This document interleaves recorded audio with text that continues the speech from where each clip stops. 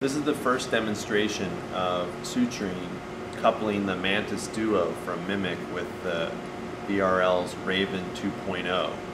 So we were able to do basically replicate the fundamentals of laparoscopic surgery intracorporeal suturing task, which is a standard common language for all basic laparoscopic skills training. You should send Jeff a little video. He'd really appreciate it. Totally.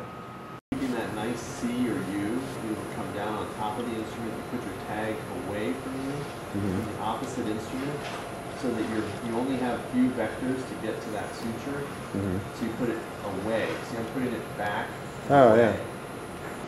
So this is great because suturing is the most relevant dry lab simulation module for actual robotic and laparoscopic surgery. The motions I needed to go through to do this knot tying exercise are the same motions that I would go through when doing the intuitive training and doing any suturing on the Da Vinci. So I would say that this probably could act as a trainer, a dry lab trainer for the Da Vinci. Sweet.